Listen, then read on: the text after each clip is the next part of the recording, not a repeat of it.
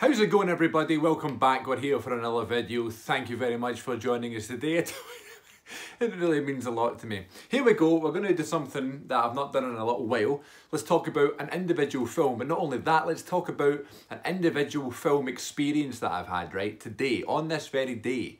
Bucket list material right here, ladies and gents. Just going to put it out there, bucket list. And no, I don't mean the 100 movies bucket list challenge series thing I was doing before. It's kind of put on hold just now. It's kind of been put to the side. I've not really been having the best time with it, you know, in all honesty, which is strange, watching classic films and talking about them. Just the whole concept of it and the whole idea that I've had isn't particularly working the way I was wanting it to do. So maybe it's something to look into, to maybe add to the podcast, if we ever get around to doing another podcast. Everybody's busy at the minute. But anyway, talking about bucket list things, bucket list movies, bucket list experiences, today I had the pleasure of seeing this absolute classic on the big screen at the cinema. Yes, this is JAWS. I've said before on this channel, on my podcast, in my personal life, on feckin', where else have I said it? Just in life, that JAWS is one of my favourite films of all time and arguably, in my opinion, the best film ever made. Now, does that opinion still hold up after seeing it in a cinema-like environment? Absolutely, ladies and gents. I had the best time today. It's an absolutely scorching sunny day, right, here in the middle of July in Glasgow, which is rare. Here in this country, we don't get the greatest summers. Every summer we have maybe 2 weeks worth, if that, of really nice summer weather, and other sort of nice days are spread out across the year. Some you get in October, some you get in April, sort of thing. But summertime, if you call it, you know, late May to sort of mid-August, we don't have that much great weather. But today was one of those days. Today was an absolute scorcher. It was roasting, we had the barbecue for dinner. But we had booked to go see JAWS in the cinema, so I spent 2 hours and 4 minutes of that lovely day sitting in a cinema screen. It was packed, it was roasting, and I don't regret any minute of it because it was brilliant. It was so much fun. I've seen, you know, some classic films in the cinema recently. I saw 2001: A Space Odyssey about a year ago. I saw Escape from New York in the cinema.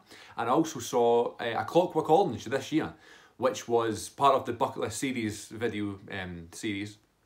And it was also great because all those films I'd never seen before. They're classic films that I'd never seen before. So the first time that I'd seen them was in the cinema, and in my opinion, you know, you can watch a film on your phone in your bed with earphones, and it, you know, it's great.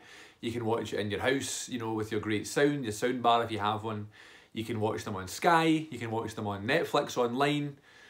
But in my opinion, you know, movies were made to be seen on the big screen. They were made to be seen in a cinema-like environment. When the lights are all down, you're in a comfy seat, you are 100% engrossed in what you're seeing. The great sound around you, the surround sound, the big screen, nothing else in the world matters for the next 2 hours. You know, the only thing in your life is this film. That's how films are made. That's how films, when people are putting together films and writing films, that's how first impressions are everything, right? So that's the first time someone's going to see something. It needs to mean the most. So in my opinion, if you're going to see a film, you need to see it in the cinema. So if you get any opportunity to see a classic film that you've never seen before, like 2001: A Space Odyssey like I did, or A Clockwork Orange or something like that, that's the way to do it, you know. And I love those films, and I think I loved them because of that. And I don't think I would have enjoyed the films as much if I'd watched them here, if I'd watched them in my office, as I'm starting to call this room. But there's exceptions, but what I'm trying to say is seeing a film in the cinema is the absolute complete experience. There's nothing quite like it, there's nothing better than seeing a film. Just like, you know, listening to a good song, you need good audio, you know. Just like watching a favourite TV show, you need to be in the right mind frame. Just like going to see a play, you need to be in the right theatre and in the right seat, that sort of thing, right? So I'm very fussy that way. When I say bucket list material, I'm absolutely telling the truth because these other films have been out in cinema, I've always been like, I'd love to see, you know, my favourite films in that big screen, pictures-like environment. And I always said the one I want them to show in the cinema is JAWS.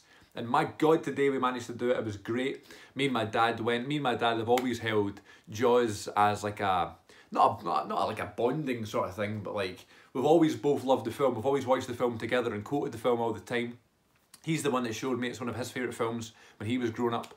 And obviously it came out in 1975, but even then he didn't get to see it in the cinema either. We always talked about how we'd love to see it in the cinema. And the opportunity came up. There was one seat remaining when I went to book it a couple of weeks ago.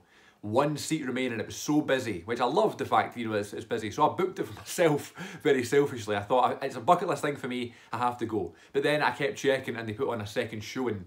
So I booked one for me and my dad to go see together, which was like 15 minutes after the other one. And it was packed. It wasn't sold out, but it was packed. So it just shows you that there's interest in these things. There's interest in classic films being put back in cinemas because people want to experience it. And I was thinking as well, who's going to be in that cinema? It's people like me who love the film, who have seen the film loads and loads of times, who want to see it in that environment.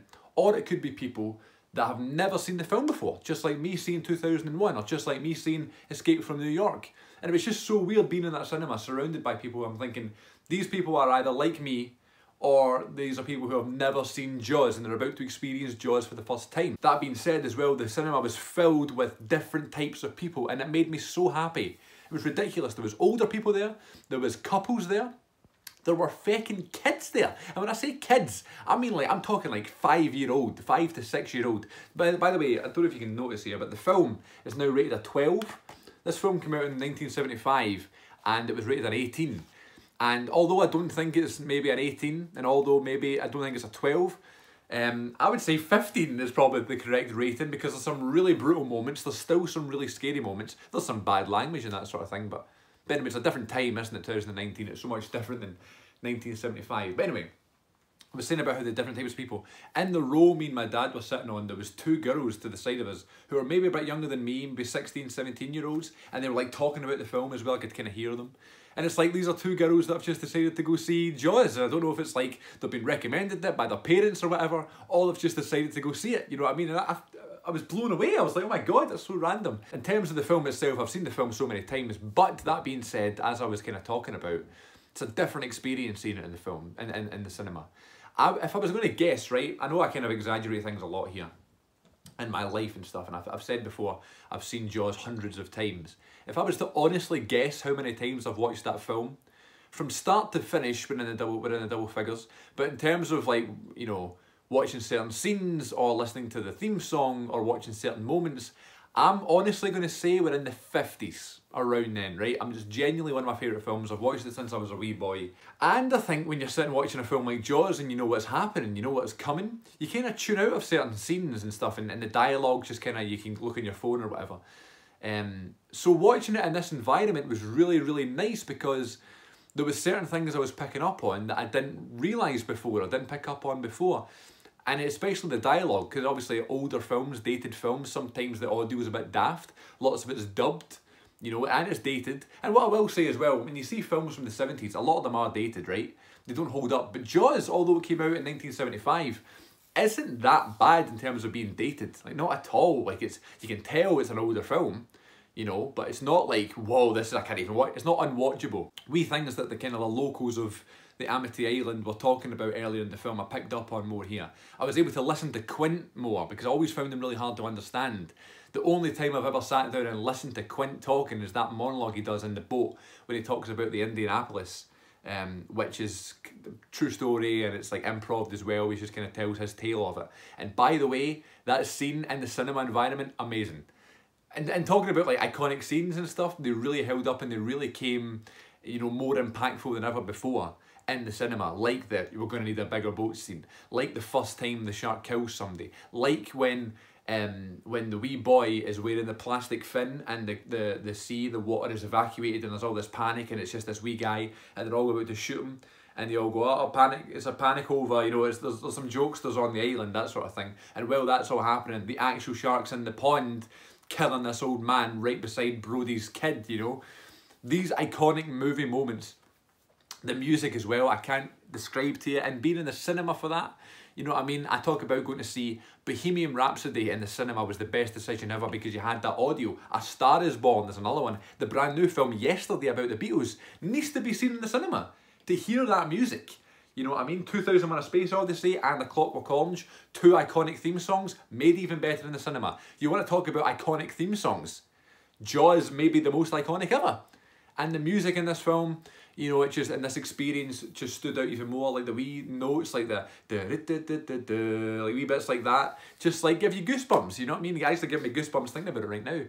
Moments like Quint standing right on the edge of the boat with his gun, just kind of all happy and stuff with that amazing sunset background in the background. That's it. That's movie gold, absolute beauty on the screen. That's why we're here, for moments like that. The scariest moments, like Quint, you know, spoiler, Quint being eaten by the shark, is so brutal. That's why I'm saying that, like, 5-year-old kids, wee girls in the feckin' cinema shouldn't have been seeing that. And then, of course, the iconic scary moment is when Hooper is underneath, you know, underneath the boat looking at the abandoned ship from the fisherman. And he sees the fisherman's head roll out of the boat.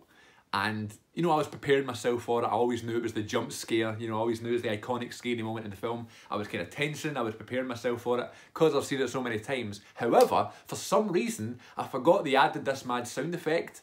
And they added like a scream. And that pure caught me off guard. Like, I just totally forgot about the screen and I jumped about 6 feet in the air again. Always gets me every time. So that was great in the cinema as well, being scared like that. I mean, Martin Brody, Hooper, what's his name? I can't remember his first name. Hooper, and then we've got Quint. Like, 3 amazing performances, 3 iconic characters. Their relationship is so good. I always said this when, like, if someone would give me a hard time for liking this film so much, I would always say, just imagine 3 people who you don't get on with, but you kind of respect. You're stuck on a fucking boat and a 25-foot shark is surrounding you trying to kill you. It's just great. I know I'm going to forgetting stuff here and it's going to really annoy me in post-production. But that was my experience at the cinema today. Beautiful summer's day, watching one of my favourite films. And on a different day, I may call it my favourite film of all time. I put this up there with Star Wars. By the way, original Star Wars, Cineworld, if you're listening, original Star Wars next please. That or Back to the Future. I tweeted that, you know, me and my dad were in the cinema and it was a bucket list moment. Cineworld, you know, the official Twitter replied to me and said, we hope you enjoyed. And I just replied to them, we did. More classic films please, Back to the Future next. Can you imagine Back to the Future in the fucking cinema? It'd be brilliant. Yeah, so JAWS, Star Wars, I put Rush Hour up there. By the way, the past 2 weeks, Rush Hour 2 has just randomly been on ITV4 and I've watched it both weeks. Amazing film. And I think it's the weakest one in the trilogy. Brilliant. I also put Airplane up there as my favourite film and Home Alone 1 and 2. So, you know, on any day, any of those 5 films could be my number 1. And I've said JAWS as my favourite loads of times. It's the best film ever made in terms of wee things like shots of the water in the background.